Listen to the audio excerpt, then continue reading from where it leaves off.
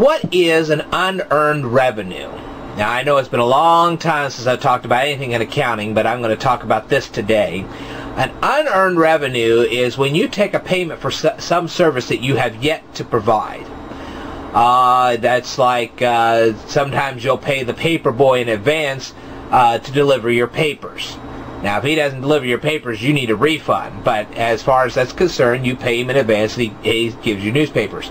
Cable companies will run like this. They'll take a payment from you and then they'll deliver your cable television. Power companies do not run like that, thank heavens, because otherwise you'd really be screwed. But there are other companies that run like this. You get a magazine subscription. Of course, you're going to make your payment. Then they'll send you 12 issues of a magazine. And that's how some of these people stay afloat.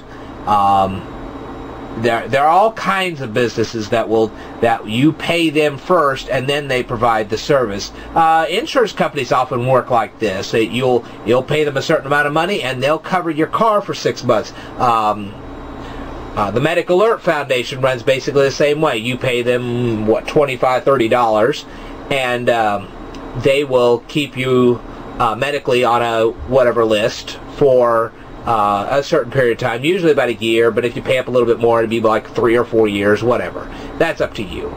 But there are companies that run like that, and so they need to record these kind of transactions into their system because they have actually received money and it's taxable money. So they have to record this in their not only journal entries, but they have to record it in their ledgers because they've actually received the money even though they haven't given the services out just yet.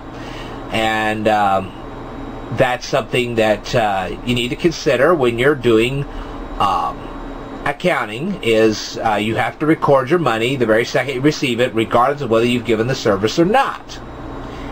So I'll talk about that much more extensively in a future video, so stay tuned.